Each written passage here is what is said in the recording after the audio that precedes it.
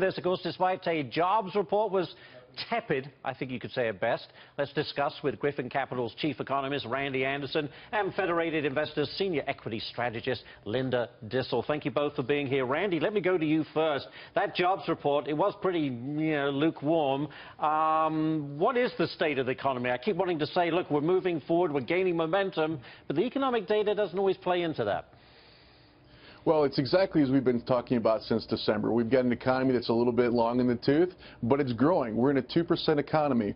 The truth is that consumption makes up 70% of GDP, and we're really already close to full employment. It's really hard to add jobs at the rate we've been adding jobs. This is a pretty reasonable, pretty strong job number given where we are in the economic recovery. We really see a range-bound economy that's going to be in the 2% range, and we see that leading to relatively low interest rates as we wrap up 2017. So we're looking at a 2% GDP number, a 2% handle on interest rates, and a nice sort of Goldilocks economy where we're growing fast but not too fast. That was a lot of information, Randy. That's great stuff. Linda, okay, so kind of an average jobs report, but the market, who cares? It continues to melt upwards. More records every day. What's your take?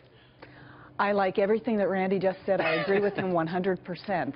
And they said it was a disappointing jobs report, but wage growth stuck in the 2 to 2.5% range is not an inflationary concern. And our biggest concern from the market would be if inflation got carried away and the Fed said, oh my God, we're way behind the curve here and we need to raise rates dramatically. That's what we don't want. If we don't have a boom, we won't have a bust.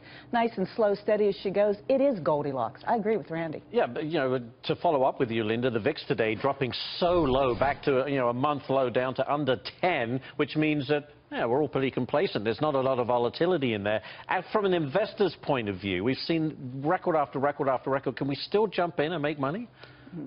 Yeah, well, I travel the country all the time. I talk to advisors all the time. They're always worried. And the important point I always make is it's about earnings and the price I pay for the earnings.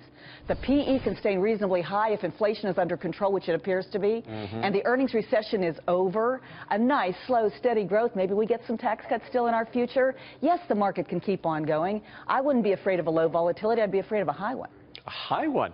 Randy, listen, there was talk of 3% GDP. Among all the numbers you gave us, I didn't hear that 3%, maybe 2%. Is it all dependent on what comes out of Washington in your mind for this economy to pick up? If we do get the tax cuts, the deregulation, new health care, all of that, and then are we off to the races?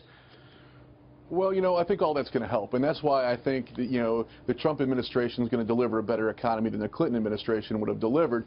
But understand, we've got one foot on the gas with infrastructure spending and with tax cuts, but on the other hand, we've got the risk of the Fed increasing interest rates, and we don't want them to increase interest rates too fast. We got a stronger dollar that's out there, so we got a lot of balancing forces. And again, it really goes back to what drives GDP, and ultimately that's really the consumer, and the consumer's already out there. They're already spending money, so a lot of these tax cuts and other benefits, they're going to end up in savings, and they're going to end up, kind of moderating GDP. Right. But listen, the probability of recession is almost off the table today, so it's not a bad economy as we look forward. That's very good, Randy. 10 seconds is the one area you really like in the market right now? We think we're in the back half of a cycle. We like large cap growth, technology, and healthcare. Technology and well, all the money goes into the Amazons and the Facebooks of the world. Linda, Randy, thank you so much for joining us.